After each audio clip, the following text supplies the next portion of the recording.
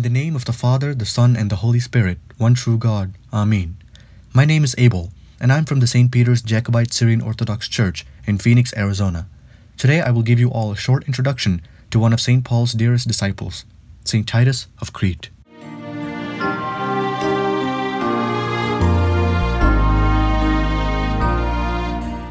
St. Titus was born on the island of Crete to a pagan family. He was educated in Hellenistic philosophy, literature, and sciences, as well as ancient poets.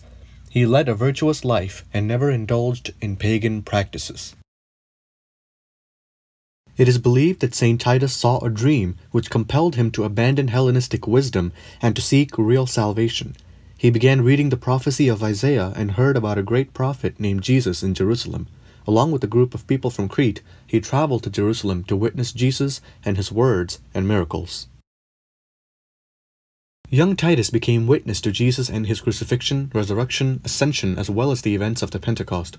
He is counted as one of the 72 disciples of Jesus Christ and was baptized by St. Paul. During the Synod of Jerusalem, some who were in favor of circumcision pressured the newly baptized Titus to be circumcised, but St. Paul defended Titus and refused. St. Titus became St. Paul's secretary and interpreter. According to St. Jerome, St. Titus translated many of St. Paul's Latin works to Greek. He was an excellent disciple who traveled throughout the Mediterranean and delivered epistles for St. Paul, as well as preached the word of God in those churches that St. Paul assigned him. When the church in Corinth rebelled against St. Paul after his harsh first epistle to the Corinthians, St. Titus was sent to Corinth to resolve the issue and restore their favor of St. Paul. He was sent with a letter that is now lost, called the Severe Letter. St. Titus resolved the issues and went to Macedonia to inform St. Paul of his success. Overcome with joy, St. Paul wrote the second epistle to the Corinthians and sent Titus back with the letter, and later joined him in Corinth. While preaching in Crete with St. Titus, the pressing issues in other churches compelled St. Paul to leave Crete. Before leaving, St. Paul consecrated St. Titus as the bishop of Crete and left his beloved disciple to continue his work. He trusted St. Titus to guide the flock in Crete and to convert pagans to Christianity through preaching and miracles. His primary responsibility was to ordain bishops and priests for the church in Crete.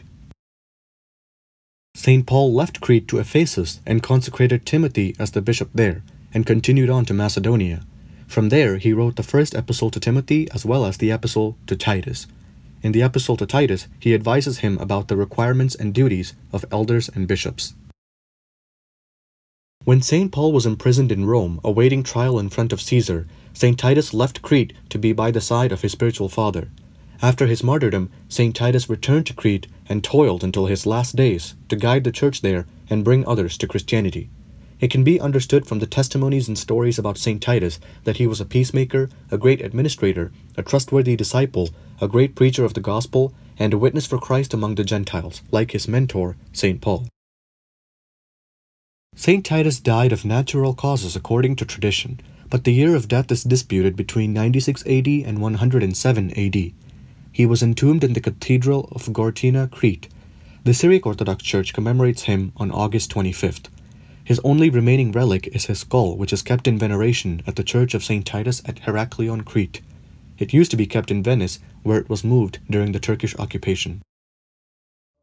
Just as St. Titus listened to the voice of God and his calling to become a witness for Christ, we must also let go of our wisdom and listen to the voice of God. St. Titus understood that our wisdom and knowledge won't bring us salvation, but that only Jesus Christ can bring true salvation and meaning to life. We must become zealous in our service and knowledgeable about Scripture and become witnesses to Jesus among the Gentiles of modern times. May the intercession of St. Titus help us all.